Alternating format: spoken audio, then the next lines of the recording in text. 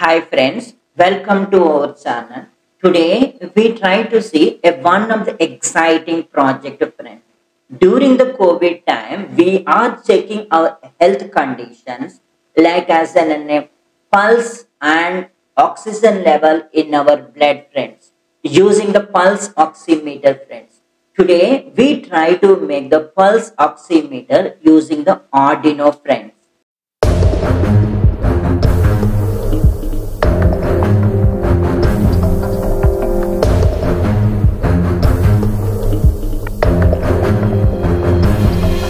So what are the things that are required? The first, the most important one will be this daughter board friends. That is nothing but the max 30102 friends. You can see it over here. This is 30102 friends. This is updated version of the max 30100 friends. The second, the most important one will be the Arduino Uno R3 friends. You can see it over here friends. The third, the most important one will be the 16x2 LCD. You can see it over here friends. And with us an I2C to LCD converter. And I have taken from female to male connections friends. These are the four. For doing the connections, we required as a mini breadboard friends. You can see it over here. In order to do the connections, I need to have it as a male to male jumper wires friends. You can see it over here. And the last but not least, this is the USB A to B cable friends for flashing and get the power from the laptop friends. So these are the required resources for our project. Now let us see the connections friends.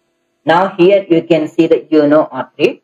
Now there is called as an A4 and A5 will be there on my left hand side. There is called as an SDA and SCL will be there on to the top right hand side friends. So now let us do the connections. So here is a max 30102. Here is a 16x2 LCD with as an I2C extender friends. Now let us connect the I2C first. Then we try to connect the max 30102 friends. First of all, this A4 I am taking and handovering onto the SDA friends. Now I am taking as an A5. Now you can see it and handovering onto the SCL friends. Okay. Now this is the ground, so you can take it. I'm taking from the ground and handovering onto the ground friends. And I'm taking as an 5 volts. You can see it over here. And I'm handovering onto the VCC friends. So this is the LCD connection friends. Now let us see the max 30102 from 3.3. You can see it. I am handovering onto the VCC friends. Okay. From ground, you can see it. I'm extending the ground. And I'm handovering onto the ground friends. Okay. Now from SCL, you can see, and I'm handovering onto the SCL friends. From SDA, you can see it over here, and I'm handovering onto the SDA friends. Between the SDA and the ground, I am not using the 3 pins, so I'm making us into marks friends.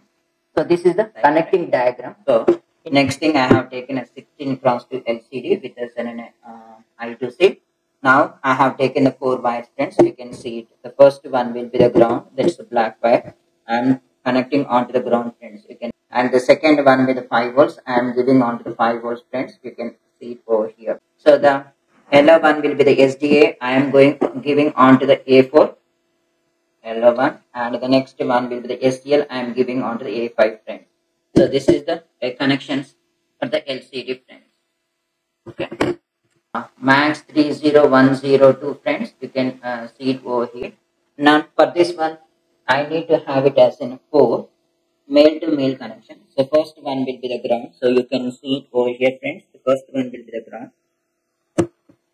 The second one, you can see it. Okay. The second one will be the SDA. So I need to remove the 3 pin. And the next one will be the SCL. The next one will be the VCC. So this is the SDA. The next one will be the SDL. The last one will be the VCC. This VCC is the 3.3 volts. So I'm taking this one and handovering onto the 3.3. And the last one, you can see the ground. The ground pin is there. So I'm giving onto the ground. And now if you can see, the SDA will be the white. So I'm giving onto the SDA. And the last one will be the SPO2. Now I have opened the Arduino IDE 2.1.0 friends. Now for this project we need to install the liquid crystal underscore I2C and along with as a max 30100 friends. And when you go to the files and when you go to the examples, when you come down you can see the max 3010 lib. So here is the examples friends. So based on that one we have written. So now what I am doing is a reporting period in milliseconds from one sample to another sample. I am defining the duration between the sample as in 500 milliseconds, and I am initializing the NCD, and then I was a class instance of the pulse oximeter as a POXI, the pulse oximeter, and this variable I have created for any last timestamp report friends.